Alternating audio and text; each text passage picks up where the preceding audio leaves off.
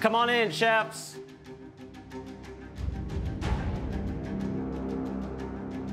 Welcome back, chefs. The last time we were here, it was a tough challenge. We started with classic American, and unfortunately, Chef Elizabeth is no longer in the mix for Top Vegan. But today is a new day, and that means there will be a new winner, and unfortunately, a new loser. Though the term vegan wasn't coined until 1944, cultures in the Middle East, West Asia, and India have boasted plant-forward dishes and diets for centuries. And now, we started yesterday, Top Vegan, with classic American, the Americanization of what veganism means. Today, we're gonna pay homage and honor its international roots. And chefs, joining me today to judge this international challenge is co-owner of Tabbouleh Cafe, Chef Stephanie Gusler. Welcome, Chef. How are you? Thank you. I'm good. How about you? I'm wonderful. Thank you so much for joining us at Mitchell Hall today. Thanks for having us. So your cafe, Tabbouleh Cafe, specializes in Middle Eastern fare. What do you consider your staples for building a great Middle Eastern dish? Well, certainly you start with vegetables. Chickpeas are sort of the cornerstone of a lot of our dishes. I recently have begun doing some vegan shawarma, which I use soy kernels for. Yesterday I did tofu gyros with some vegan tzatziki. So chefs, for today's challenge, you're gonna have 75 minutes to create a stunning, internationally inspired dish that pays homage and honors veganism's international roots. And I think if you guys are ready, your time starts now. Don't be locked, don't be locked. I just have loved getting to meet the contestants and everyone involved in this whole project and just seeing how other people cook and the flavors that they create. I'm trying to kind of up my game, maybe things that I'm not familiar with that I can take back and incorporate in my own repertoire. You have the cilantro that you can. I have some too. I have plenty, so. And you're gonna share, right? Yes, ma'am. Like I said yesterday, my goal isn't to win 1 or 2 challenges. My goal is to make it to the last day and to win that challenge. I like Szechuan. Anything that is the spiciest of any particular cuisine is just gonna be my love. Yeah, I definitely wouldn't mind feeling some heat today. We had a few dishes that we thought could have used that extra kick yesterday. So I'm hoping they're not afraid with the season today, and they really hit us with it. Who has salt? I have salt. Yesterday they was like, oh, your peppers, they need to be chopped a little smaller. Let me tell you, I'm about to like puree it. You're gonna need a spoon. You're gonna just, like your babies.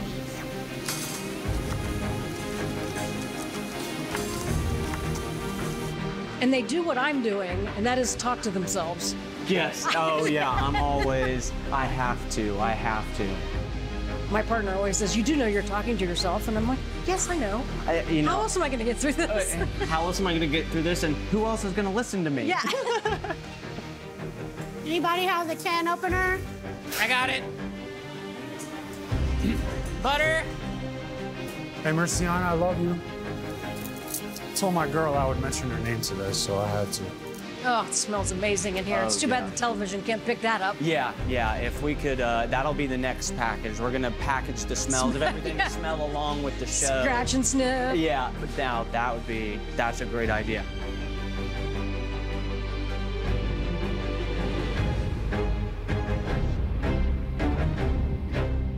What type of pasta are you gonna be whipping up? I'm gonna do some fettuccine and try to plate it real fancy. Like, plating's my favorite, and I didn't really get to show that off with the pot pie. She did have a wonderful crust flour garnish. Well, thank you. I did what I could with some dough and veggies, but hey, adapting in the Top Vegan kitchen is what it's all about, and I think you did a great job. Thank you. Oh, everyone's a team player. There hasn't been any like, no, I have that ingredient, but I'm not going to tell you. Chef Noel, we see you've got some chickpeas. Yes, so I am making a chickpea lentil curry because a lot of people feel that vegans don't get protein. So this meal will actually include 32 grams of protein in 1 serving. So I'm going to be ready to hit the gym after filming commences today. Yes, good. You're gonna be I'm feeling that plant-based muscle. That's exactly what we're looking for. I remember Chad saying about spices from all around the world. So I was like, okay, I hear you, sir. I hear you. Tell us a bit about what you're making. I'm making a tofu vegetable pad thai. Ooh, delicious. Yes, yes. Yeah, we were thinking Sorry, we I couldn't make Lebanese today, but That's quite all right. Well, I was just telling Chad that I have to eat so much of my own cooking that I'm okay to eat a different cuisine for a while. Right. I was really trying to bring my A game today and incorporate as many things into my dish as possible. Sorry. No, you're not. Kinda. Where do you think your mind would go? 75 minutes, internationally inspired. I would probably go with an Indian dish. Yep. That would probably be my go-to. Some type of curry? Would you be baking A masala, bread? Okay. chickpea masala, something like chana masala. Allspice. Excuse me. Leia. Sorry for Good. Does anybody have allspice? So nobody act like they can hear me ask for allspice. Yeah. Somebody got the allspice. It was in the pantry. Sorry, y'all. I would like it written. Written? You said this is going to be the butter cauliflower that'll go in there. So I have develop the sauce? cauliflower in the oven right now, so it's doing a little bit of pre-roast. Wonderful. And you said you're making your own version of an Indian bread? Yes, it's called luchi. So if you've ever been to an Indian restaurant and you bring out those puffy breads, that's what it is. Wonderful. Yeah, fingers crossed. Hey, you rolled the dice on making your own pasta yesterday, and it paid off. I'm excited to see how the bread turns out. Thank you. Awesome. Thank you. My mom was always cooking. She was a stay-at-home mom, so being in the kitchen I loved, but I didn't pick up her love for making desserts, unfortunately. Chloe, how are you? Good. How are you guys? We're good. We're intrigued. So is that going to be going in the oven as well? You about to roast that up, so I or have this what do we over got? here. Got my butternut squash and a ton of spices in there. Ooh. Gonna make like almost soup with it for the laksa. I've been cooking since I was 3. My mom taught me how to make chocolate chip cookies. I've just been cooking since then. It's my job. I own a restaurant, so I'm constantly cooking, but I love it. It's just second nature to me. Well, tell us a bit about your dish. Went to a fabulous Israeli vegan cafe. Okay. And had a sandwich I'd never had before called sabich. Yeah. So I made it for my daughter, and she said, "This is fire."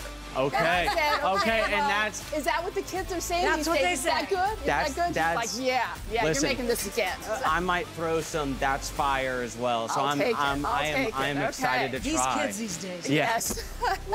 My dad was in the Air Force. We traveled around a lot. So my dad was in Saudi Arabia, and he introduced us to tabbouleh, for instance. We were in Germany. We learned all about bratkartoffeln. Hey, it's gonna be a surprise to us all, even me. Chef Ria, what do we got Hello. cooking today? West African okra stew. And then I'm also doing a chickpea gyro with a cucumber dill tzatziki sauce. Like doing the 2 dishes, I didn't even kind of really think about the being over ambitious behind it. Wow, so the confidence is high in the kitchen today. Couldn't decide? I couldn't decide. It was really hard to decide today. Like, I'm not even being funny. It was extremely hard. Yeah, I would imagine it would be. I was excited just to try one of your dishes, but now that we know we got a double header coming up, I'm gonna make some more room in my stomach. Chefs, we are just under 30 minutes left. I need a Band-Aid after this.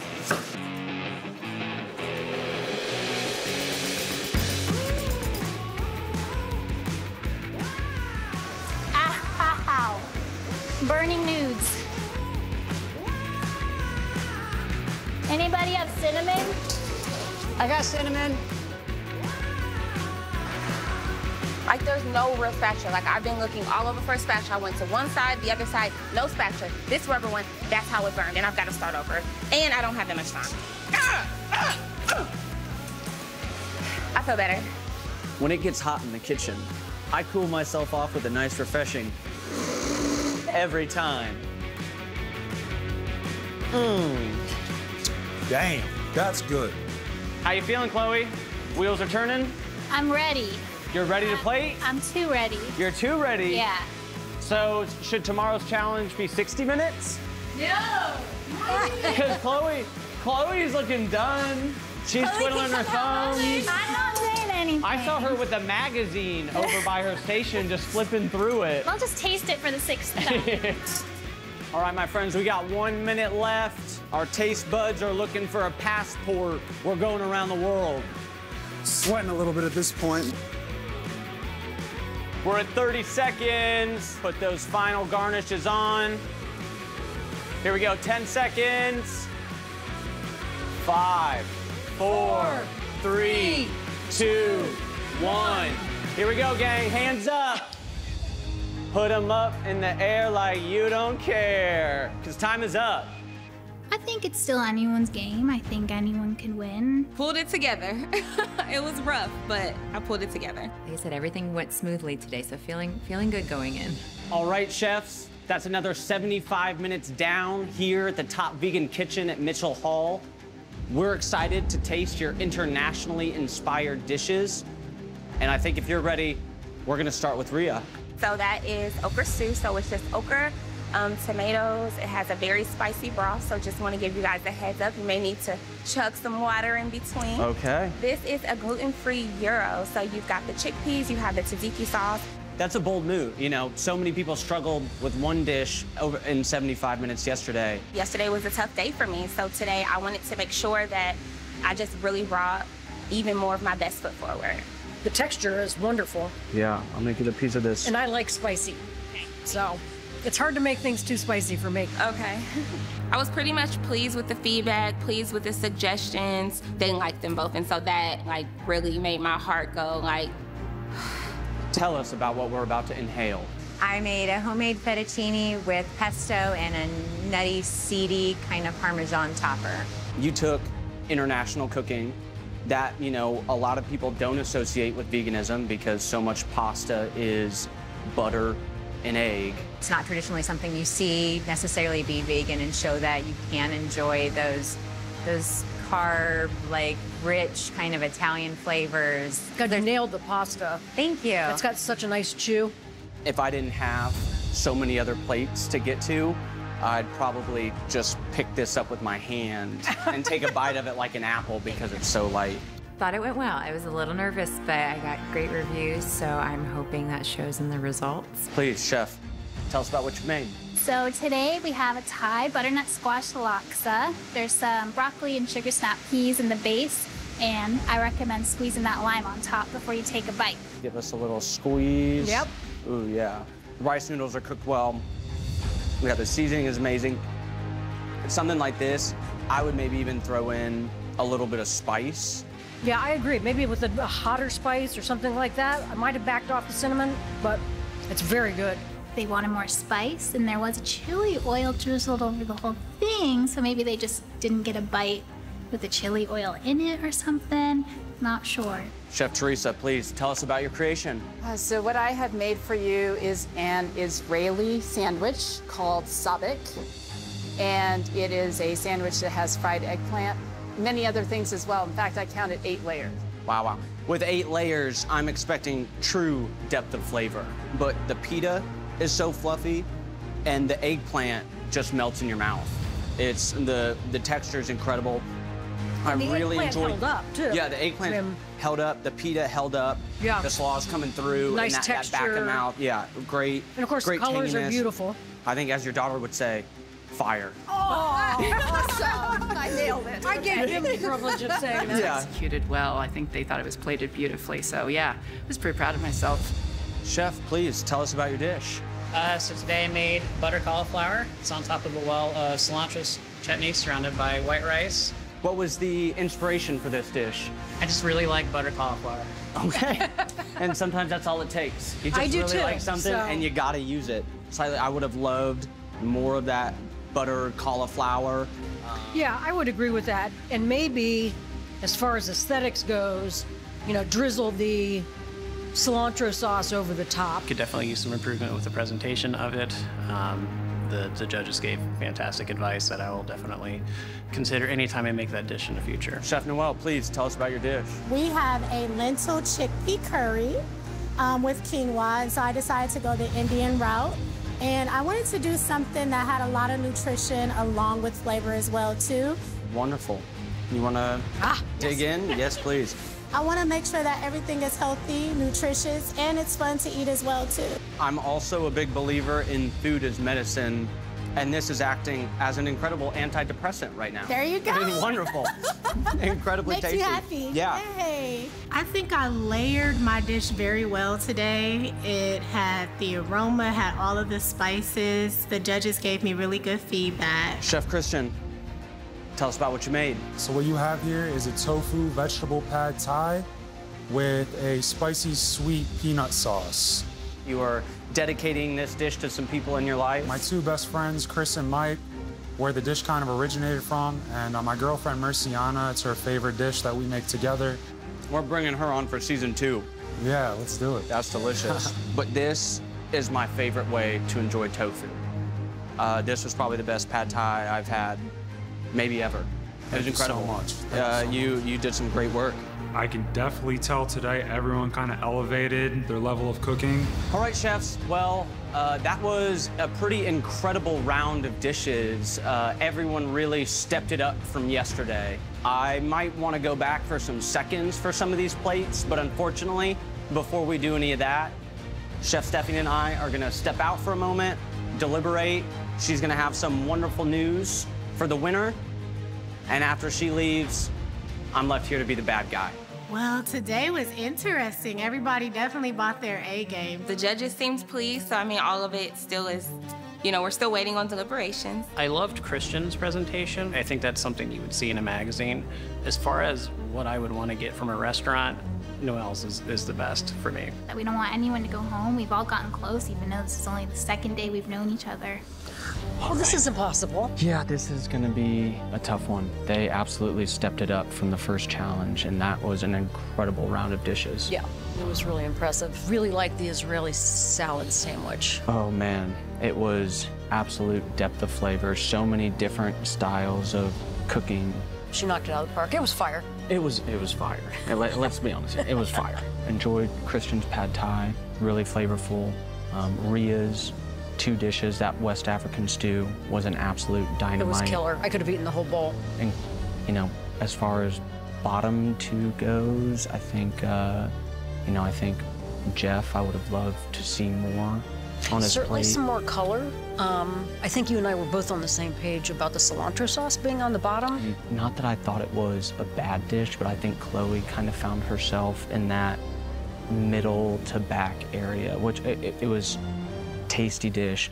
Everything was cooked I thought well. it had a little bit too much going on. Well, that was a tough little talk we just had. It was very tough. I think the first words out of Chef Stephanie's mouth was, this is going to be impossible. Both determining a winner and our loser for today. There were no bad dishes at all. The 3 dishes that impressed us the most today, we'll start with Ria. Oh, goodness, what? Teresa. I think today went amazingly well. And Chef Noelle. I think it's gonna go well in my favor. I focused on health and flavor today. Honestly, I feel like I should win today. They said it was the best pad thai they've ever had. I tasted my dish, I tasted everyone else's dish. I still think I have the best flavors. Chef Stephanie, if you'd like to announce our winner for today. I would love to. The winner today is Teresa. Clap it up. I am definitely one to be kind of humble and not be too maybe self-congratulatory. It was absolutely delightful. I got to figure out how to make it now so I can make it at home. It was so good and so fresh. So many different components on the plate that were cooked to perfection. And visually stunning. Visually stunning. It had, for every layer that you had built up, there was 2 layers of flavor along with it. Wonderful job. And if you guys would like to give one extra round of applause for Chef Stephanie lending us her palette today. It was an absolute Thank you, pleasure, everybody. Chef. It was so wonderful. All of you did beautifully. Thank you. Thank you so much. Again, there wasn't a bad dish today, and that's what made it so hard. We talked ad nauseum. What'd you like about this? If this person would have made this edit or that edit. So many dishes were one component away from reaching the top level. And after deliberating with the chef, unfortunately, our bottom 2 dishes today were Jeff and Chloe.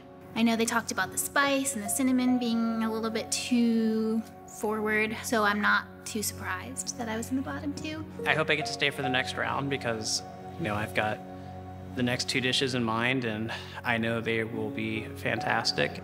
Now you both, again, wonderfully tasty dishes. I think, Jeff, what we wanted was more of that wonderful buttered cauliflower. It was delicious. And Chloe, same thing, we're just one piece off. There is so much great texture. There is so much great flavor. Whoever goes home, I'm probably gonna tear up today. We're kind of like a close-knit family just after 2 days. But unfortunately, the chef, that will no longer be in the mix for top vegan is Chef Jeff. So sorry, my friend. Everybody give him a round of applause. Thank you, Jeff. Jeff was maybe kind of a quiet contributor, but a really, really nice, personable guy. So it was definitely hard to see him go home. It's getting harder every day. We've known each other for a short time, but yeah, you really bond with people through the fire and the flames of battling out in the kitchen. Jeff is an astounding cook. He rolled the dice back-to-back days, making his own pasta, making his own bread. Tonight, I want you to go home, get some rest, be prepared for tomorrow. We're hitting plant-based protein. We're gonna answer the question as old as time itself. Where do vegans get their protein? Tomorrow, you'll show the world. Thank you, chefs. Give yourself a round of applause. It was a great day in the kitchen. For me, it wasn't unexpected. You know, everyone else did such a good job, and just something else to go practice and get better at, and it's all good. The title of top vegan would mean more to me than the cash, though. Just the validation that, you know, my skills are up to par with other vegan chefs. I have been testing this recipe on my daughter to perfect it, and she's going to be very excited because she was giving me pointers and suggestions, so she'll be extremely excited.